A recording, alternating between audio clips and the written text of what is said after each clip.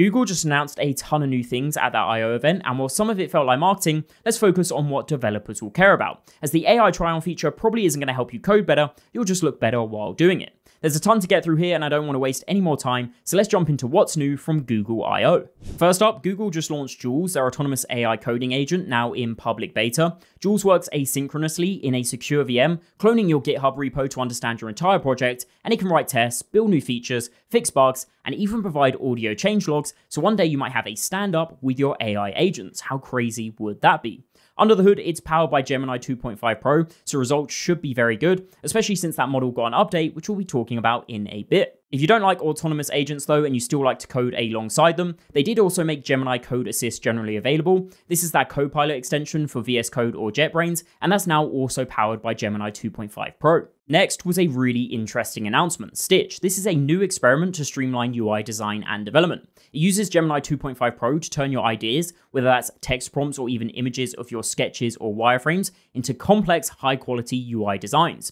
You can then iterate on these quickly and seamlessly paste your designs back into Figma or export the front-end code. It's all about making app creation easier, and I think this is a really cool application of specialized AI development. Moving on, here's one for those of you into data science. Google is supercharging Colab, its hosted Jupyter notebook tool, making an AI-first coding partner. Powered by Gemini 2.5 Flash, the new Collab acts as an agentic collaborator, understanding your code and goals. You'll be able to query it to generate code, chat about libraries, and get smarter error fixes. The upgraded data science agent autonomously analyzes your files and presents findings, while you can provide your own feedback. That's some of the new products then, but now let's talk models, and I'll start with Gemini Diffusion, as this one is absolutely mind-blowing. It's a new experimental research model for generating text and code, and unlike traditional methods, it uses a diffusion technique similar to what we've seen in image and video, by turning random noise into coherent output. The key takeaway though is that it is freaking fast. One demo I saw on Twitter, which isn't sped up, shows the code is generated before I could even finish reading the prompt.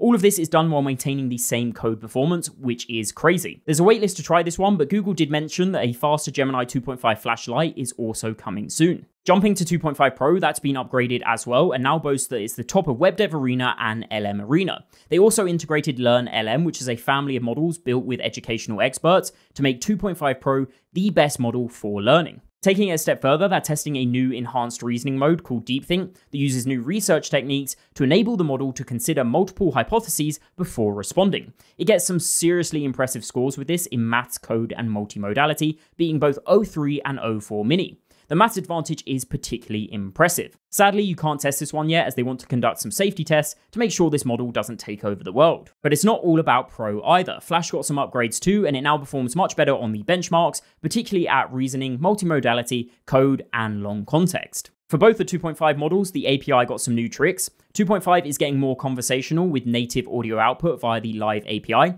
allowing natural dialogue where you can even steer its tone and accent. This means the model can converse in more expressive ways. It can even seamlessly switch to a whisper like this. It features effective dialogue to be able to detect emotion, proactive audio to ignore background noise, and enhanced thinking. There's new text-to-speech, which supports multiple speakers and subtle nuances in over 24 languages, and computer use capabilities are coming to the API for developers later this year. Security has been boosted against prompt injections, plus developers get clearer thought summaries and thinking budgets for 2.5 Pro to control costs, and there's better open source tool integration with MCP, which is absolutely awesome. Finally, for the API, we're also getting asynchronous function calling to enable longer running functions or tools to be called in the background without blocking the main conversational flow. And something I've wanted for a long time is URL context, which retrieves full page context from URLs in the prompt without having to rely on the search tool, which is super nice. The best place to try a lot of this stuff is in the AI Studio, and this now has the new generative media models like Imagen, VO, and native image generation. VO 3 has been mind-blowing, by the way, with the ability to include audio in your generated videos. This ocean, it's a force, a wild, untamed might. And she commands your awe with every breaking light. They've also integrated Gemini 2.5 Pro into the AI Studio native code editor, so you can generate your web apps there with 2.5 Pro. This next model is a great step, and one that I'm surprised that Apple didn't get to first. Google has announced a preview of Gemma 3N, a new mobile-first open AI model, and it's optimized for fast, private, on-device, multimodal AI, even powering the next Gemini Nano. The models can apparently operate with a dynamic memory footprint of just 2 GB.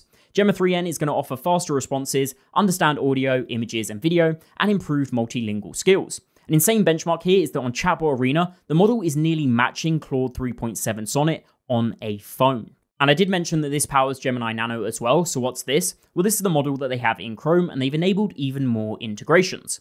Chrome Devtools will soon have AI assistants, so you can now directly apply suggested changes to your files in the Elements panel, and the Performance panel will have an Ask AI integration that provides contextual performance insights to help optimize your web application's core web vitals, so you can finally score perfect hundreds. Gemini Nano is also going to power more Chrome APIs, so starting from Chrome 138, the Summarizer, Language, Detector, Translator, and Prompt API for Chrome extensions are available in stable. The Writer and Rewriter APIs are available in Origin trials, and the Proofreader API and Prompt API with multimodal capabilities are available in Canary. So lots of stuff for us developers to dig into. Let's wrap this up then with a few for Android developers. Get ready for new generative AI tools. MLKit GenAI APIs using Gemini Nano are here for on-device tasks.